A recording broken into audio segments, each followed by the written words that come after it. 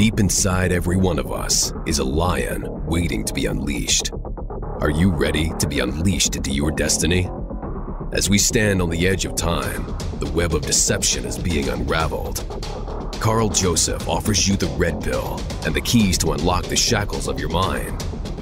Get ready to be transformed by God's supernatural power. Let's join him now.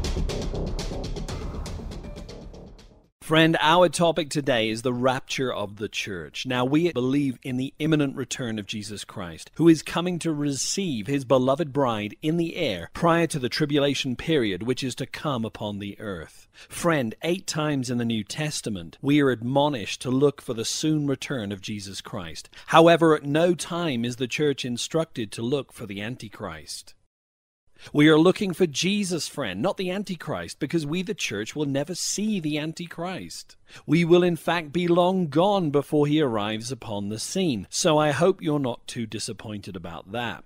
Isaiah chapter 24 describes the great and terrible day of the Lord, which the church was never meant to see. And in 1 Thessalonians chapter 1, verses 9 through 10, it describes how we, the church, will be delivered from God's wrath to come, which is this great and terrible time of tribulation. Now, I'm speaking to a very wide audience here on the radio, so I'm not sure how much end-time study you've done down the years. But I must say that recently, this whole concept of God rescuing the church before the tribulation period, better known as the Rapture, has come under a lot of attack lately. I will say right up front that the viewpoint of the church going through the tribulation is not the majority view amongst evangelicals or even Pentecostals. Lately, there has been a push toward the belief that if we don't endure God's wrath, which is the tribulation, that we are somehow cowardly or not willing to endure persecution. But this accusation is both unfair and unscriptural.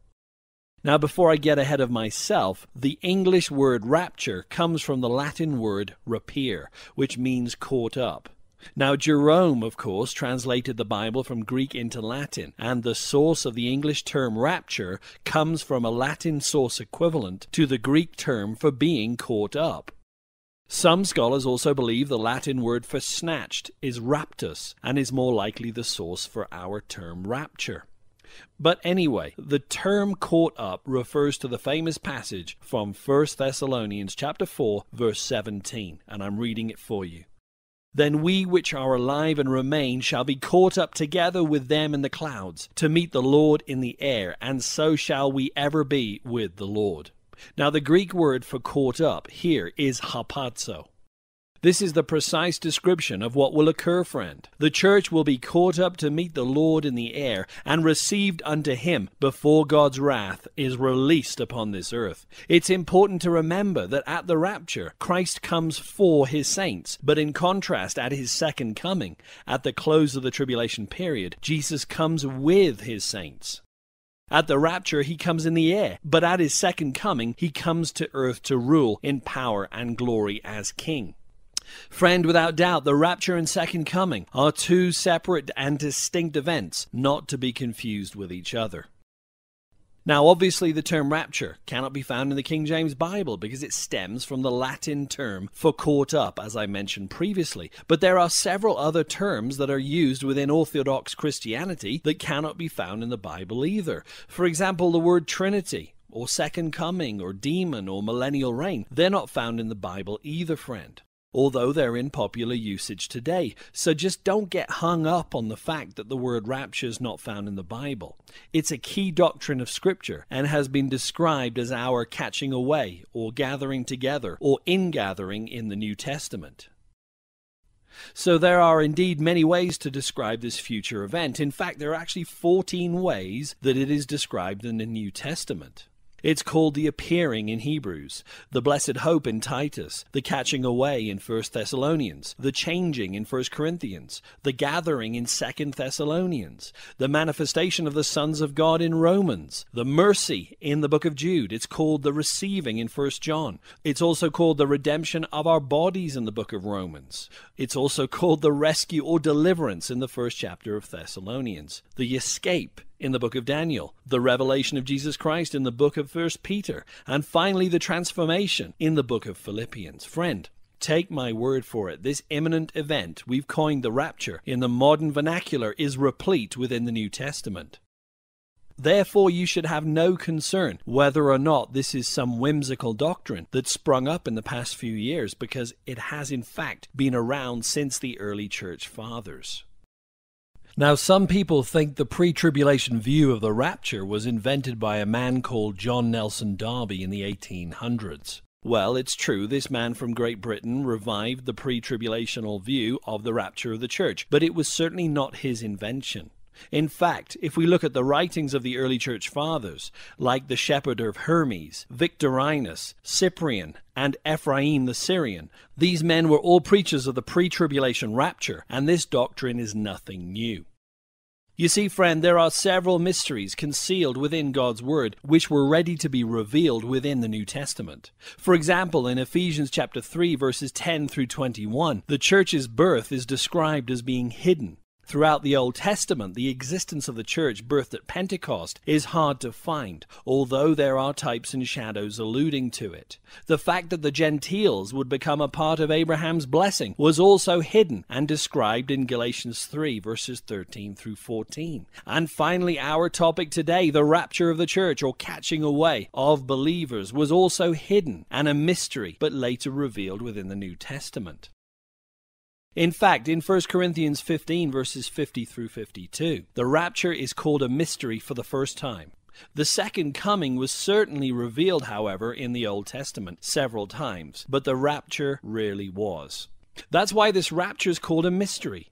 And let me read this passage to you now, and this is the Apostle Paul speaking. Now this I say, brethren, that flesh and blood cannot inherit the kingdom of God, neither doth corruption inherit corruption. Behold, I show you a mystery. We shall not all sleep, but we shall all be changed in a moment, in the twinkling of an eye, at the last trump. For the trumpet shall sound, and the dead shall be raised incorruptible, and we shall be changed. For this corruptible must put on incorruption, and this mortal must put on immortality.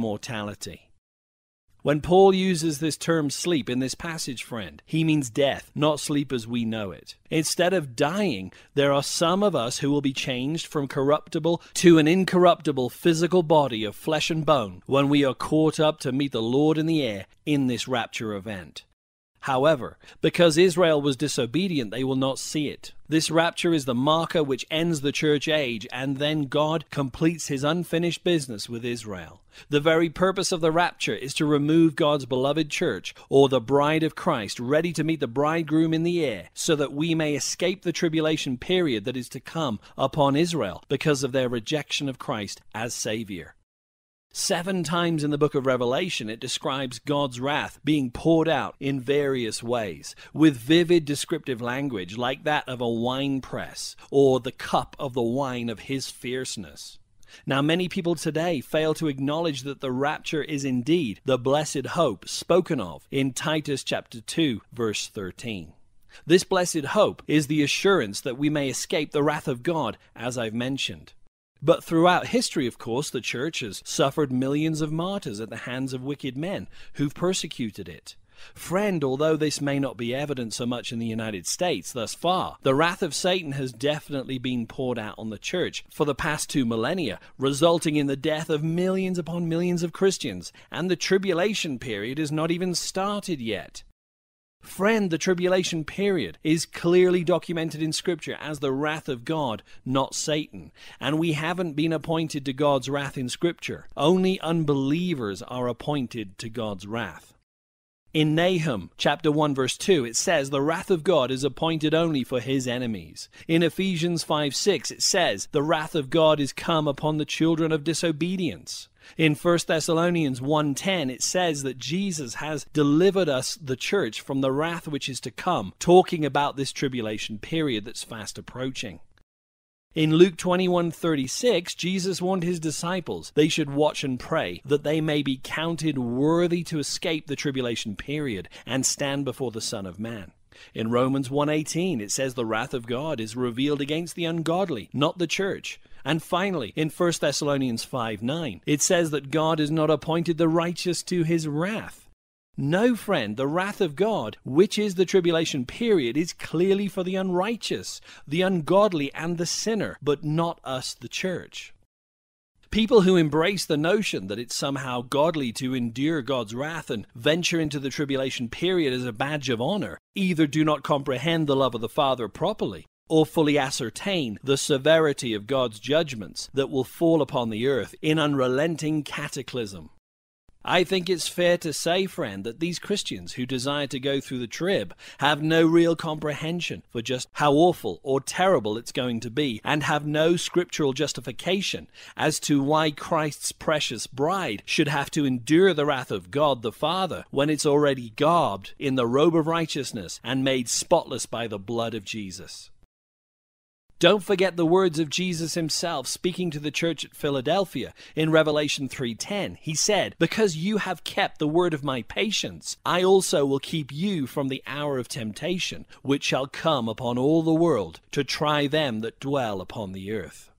Friend, this makes it very clear that the church will be absent for this terrible hour of temptation. The bottom line is this, friend. The Jews are instructed to flee God's wrath in Luke 3:7, but we, the church, are going to escape it altogether. So if there is a rapture, did Jesus speak of it himself? Yes, friend, he did. I'm glad you asked that. I'm reading from John's Gospel, chapter 14, verse 1. Jesus says, "Let not your heart be troubled. You believe in God, believe also in me. In my Father's house are many mansions. If it were not so, I would have told you. I go to prepare a place for you. And if I go and prepare a place for you, I will come again and receive you unto myself, that where I am, there you may be also." Friend, Jesus said he would gather us together unto himself, and this is the mystery spoken of in 1 Corinthians 15, verses 50 through 52, which is what I just read to you earlier. This is the mystery. It is the rapture. So what is the timing of the rapture exactly? When will it occur? Now, some scholars believe the book of Galatians is the first epistle that Paul wrote in 48 AD, but others contend that his first letter to the Thessalonians was his first epistle. This is significant because in every chapter of 1 Thessalonians, the rapture is mentioned, and I will get into this in more detail in future broadcasts. But regarding the timing of the rapture itself, our focus should be Romans chapters 9 through 11. These chapters describe the church age coming to fruition because of Israel's rejection of Christ as Savior. Because of their rejection, Israel is spiritually blind for a season until blindness is removed from their eyes as to the identity of the true Messiah. Once we, the church, are raptured, friend, Israel will no longer be blind. And this is the marker by which God's focus shall shift from the church to Israel once more within the tribulation period, better known as the time of Jacob's trouble. But until that time of tribulation, in this church age, we continue to preach the gospel in every nation and every tongue. Friend, this process will continue until the set number of believers that God has ordained to be in the body of Christ. Then and only then will the body be complete and the rapture finally occurs. When the fullness of the Gentiles is reached, then Christ will come that very second. Friend, I've thrown a lot of information to you today, and this is only my first part as we continue to study the rapture of the church. It's an essential doctrine of the Bible. You've been listening to Carl Joseph and the Lions Unchained podcast. Carl is a minister who's witnessed God's supernatural power to save, heal, and deliver. Carl is a unique researcher who investigates current affairs, societal trends, technology, cults, and end-time events, all through a biblical lens. Every Monday, new podcasts are uploaded, so stay tuned for the next opportunity to roar into victory. Check out carljosephministries.com for exciting articles, teachings, and discussion points. See you next week, and don't forget to hit the subscribe button.